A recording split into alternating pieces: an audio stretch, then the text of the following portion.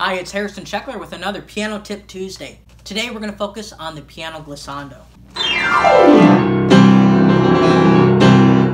So the piano glissando plays all of the notes in a nice flourish. You can go either up or down on the white keys or on the black keys, and it gives it a nice, exciting sound. So the way to play this is we have to make sure that we're not playing on the skin of our fingers and hurting ourselves.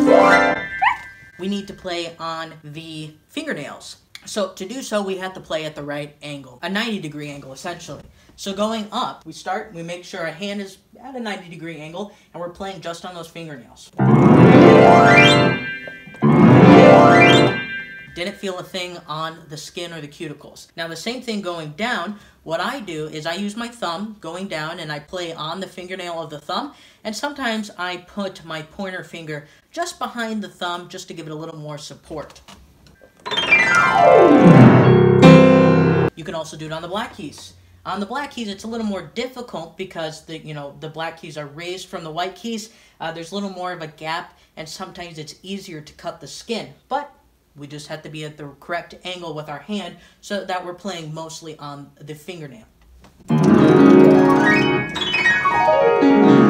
And that's essentially how you play the glissando without hurting the fingers.